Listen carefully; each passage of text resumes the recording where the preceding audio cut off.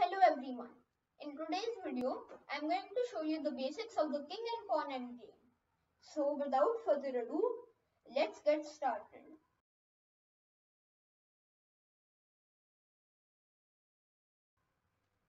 First, I'm just going to set up a random position. Say this pawn's here, this king's here, and this king's here. The white pieces are going this way. So the first principle I'm going to tell you about is the square. What is the square, you ask? The square, now I'm going to show you with an example.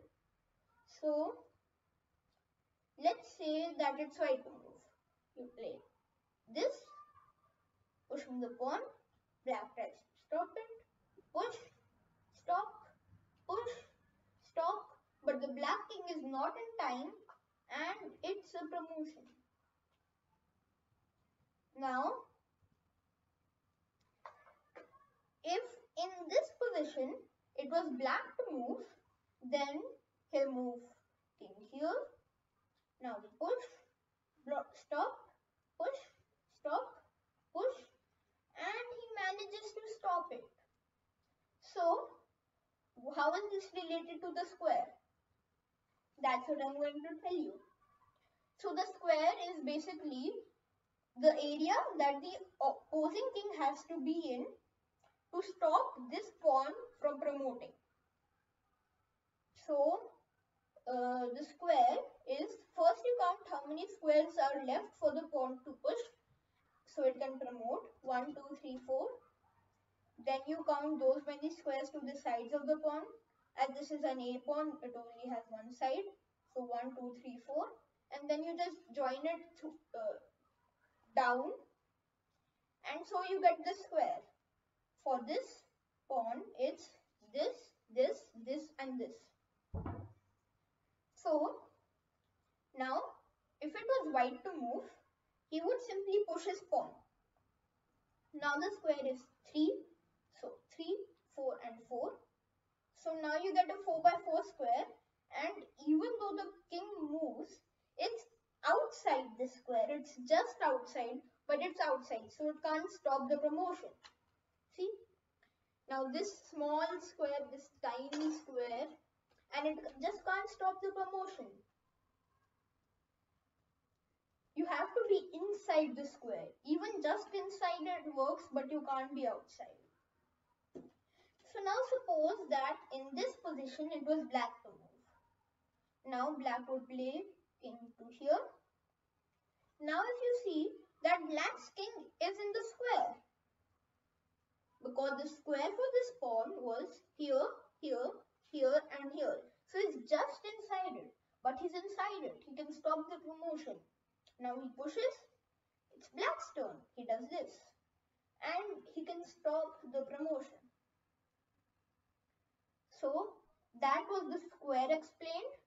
So now I'm going to teach you another thing in the king and pawn endgame, which is called the opposition.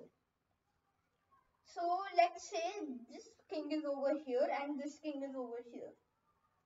I'm just giving this example to teach you opposition, and this is not a real game. So the aim for the white king is to get to one of these 3 squares. And so it's white's turn. Now opposition says that the king should be on the same file or an even number of files away from the king, from the opposing king, and an odd number of squares away. So they're on the same file. Now let's see how many squares there are between. So 1, 2, 3, 4, 5, 6. There are 6 squares between the kings. And to gain the opposition, now the most natural move for white here would be to get the king here, because we have to get here, right?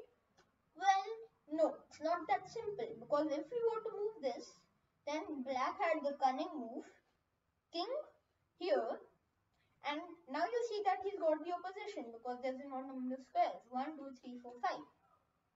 So what we need to do in this position is not king here, its king here. Now they're on the same file, and 1, 2, 3, 4, 5. 5 squares. 5 is an odd number, so white has the opposition. You can also call opposition as in the sight of vision of the other king, because you can see him clearly. Now it's white to move, black to move. If he does this, suppose, then we play king here. There are 3 squares, so we have the opposition, king here.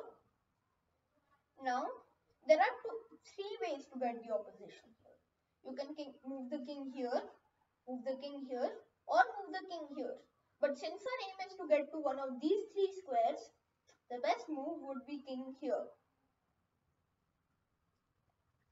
Now we have the opposition since there's just 1 square between them. So king here, king here, king here, king here, king comes here. You can see that we're getting closer, but this king just doesn't let us come there.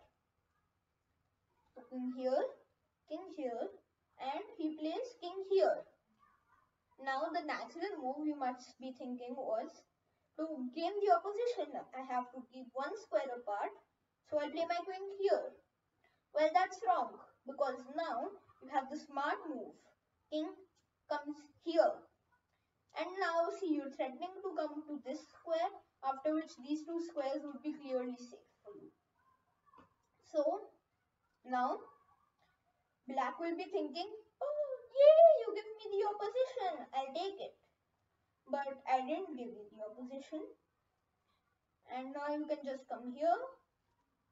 King must go here. If he goes here, then that and this. So he goes here, come here, goes here, we come here, and we've got it. So the best move here is not to get the opposition, but here. But now it's the same technique. You take the opposition, going away, you come here, the king comes here, and again we get here. So we win. Now let's look at this position. Now what? So over here black played king here. Now why did white play this? Now this is called outflanking, which is the third term I'm going to tell you. Outflanking basically means that in this position the black king had to give way for the white king. There was no other option.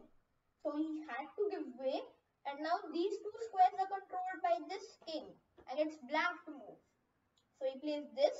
Again we play this, forcing black to give way.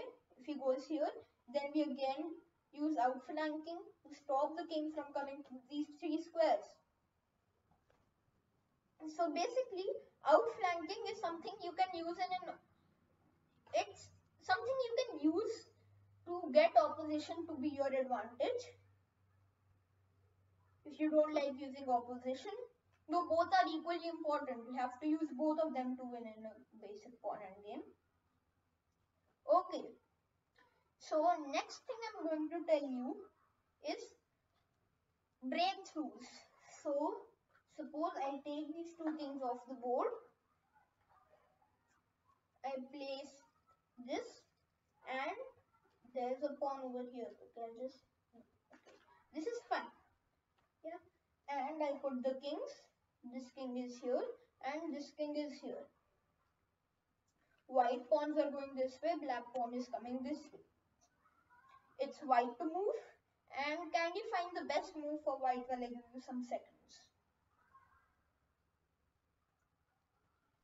If you found g4, well done.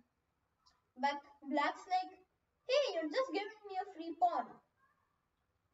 No, because now before I tell you what black will do, now it's threatening to take this pawn, after which we can promote. So different if he tries to get his king in. Just look at the square again. So it's this big. Black is clearly outside, so we can promote. So over here, black will take, and that's when you have the smart move, h5. Because now this pawn's path is wide open. That's what we used this pawn for. We used it to clear up this path. So now let's see again. This is the square. Actually, this is the square. And you can see that there's a whole file here between. So over here, he won't move the king. He'll try that. Okay, I see that you're doing that. Okay, I'll try to promote my own pawn. So you do that. He comes here. And now don't do anything silly and just play this. You must stop this pawn from promoting. And if he does, just to waste a move, then you can promote easily and win the game. So those were the 4 concepts of king and pawn endgames I told you today. If you want me to make another video on these pawn endgames, so I'll surely make that.